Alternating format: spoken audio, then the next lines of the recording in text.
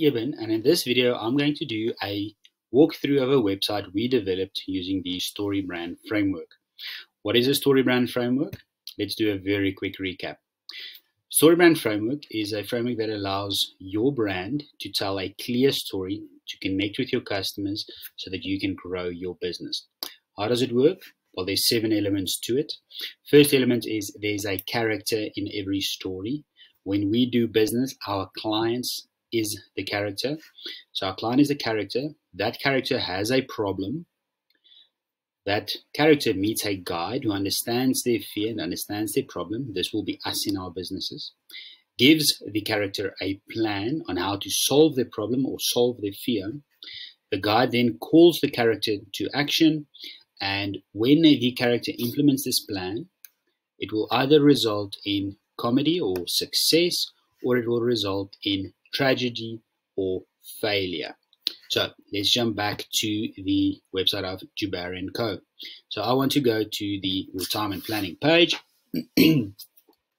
I will have a link in the description of this video so you can visit this page also. So most importantly here is when we look at the image shows the character. In this case, if it is retirement planning, we are looking at slightly older people that are perhaps close to retirement or that is planning for the retirement. They are thinking about retirement.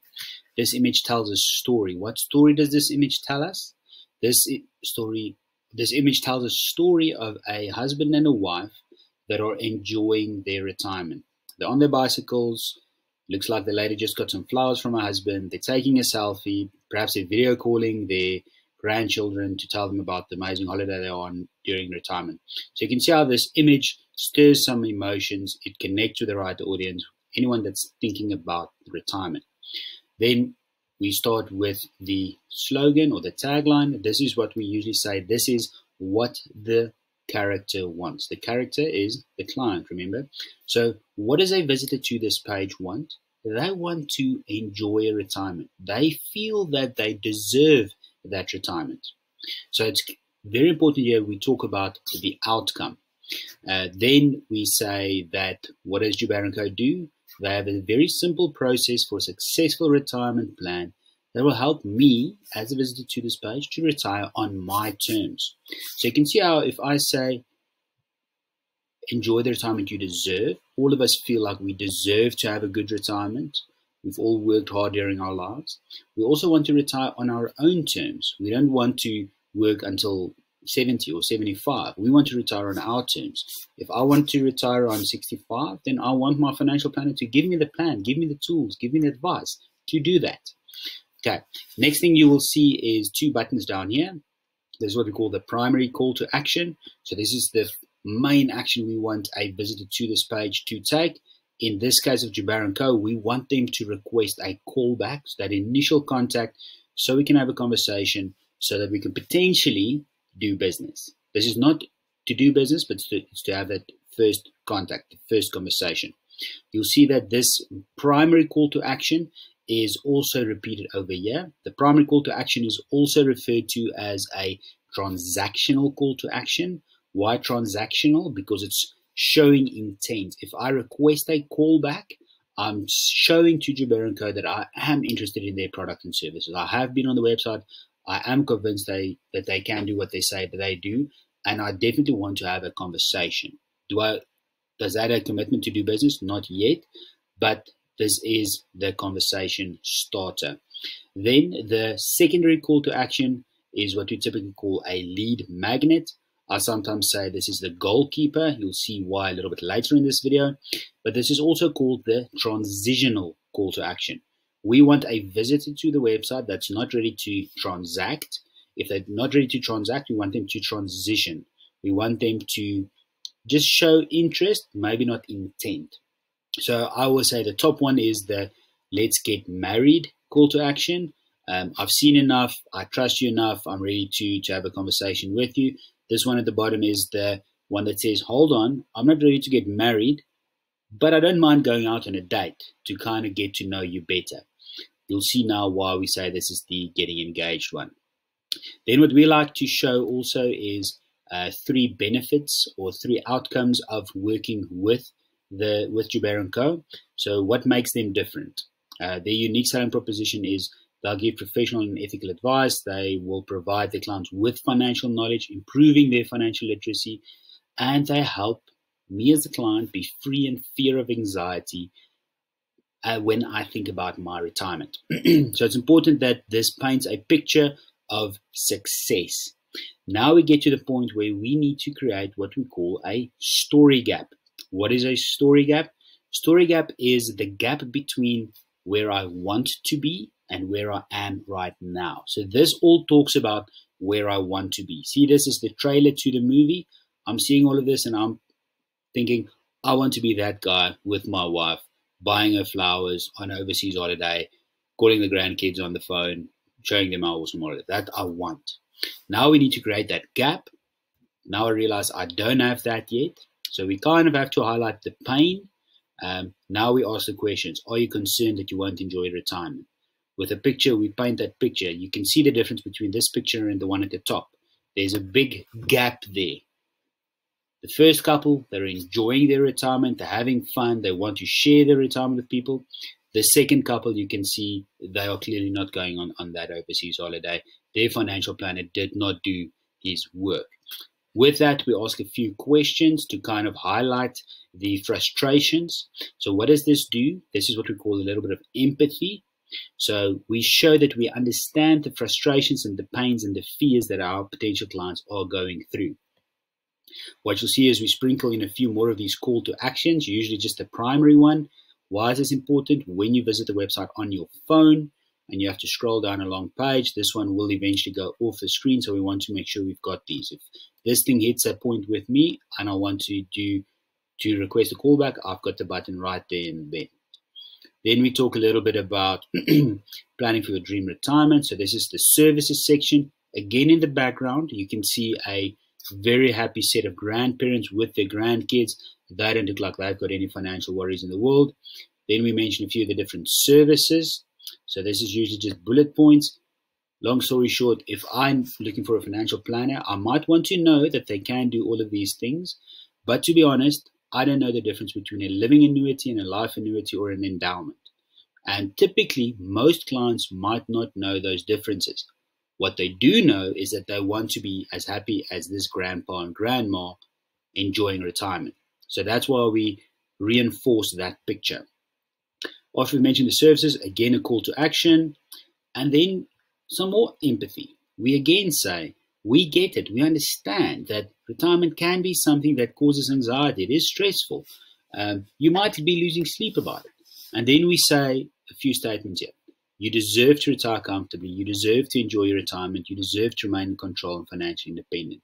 These are what we typically call the philosophical beliefs. What does that mean? That means that when I'm at the braai and I talk to 3 or 4 or 5 of my friends, we will all agree that everyone deserves to retire comfortably. Everyone deserves to enjoy their retirement. Everybody deserves to feel in control and to be financially independent.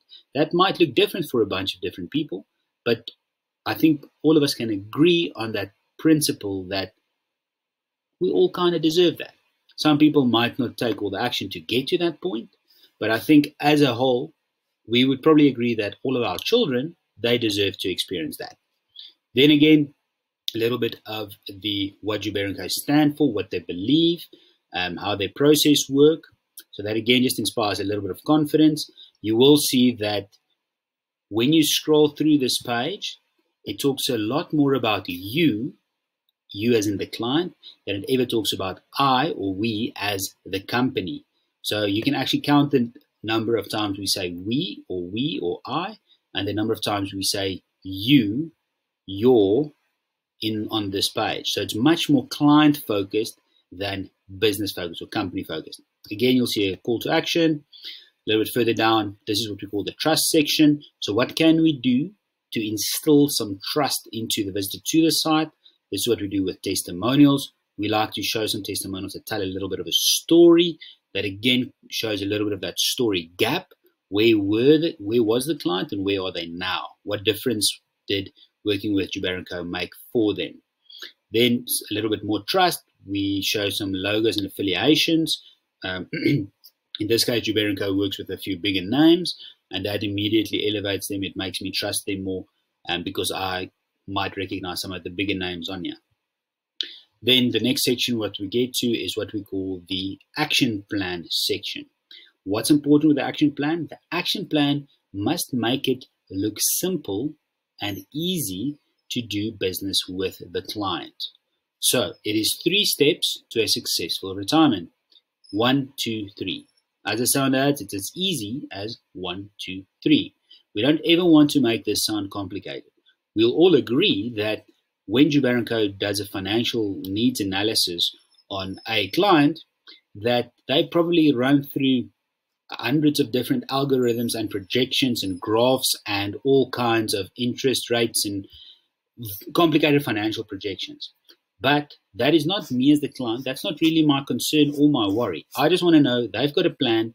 This plan has worked for other clients of theirs. The same plan is also going to work for me.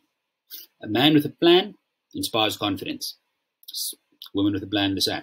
So we want to make it sound simple to do business. It's as easy as 1, 2, 3. Call to action again.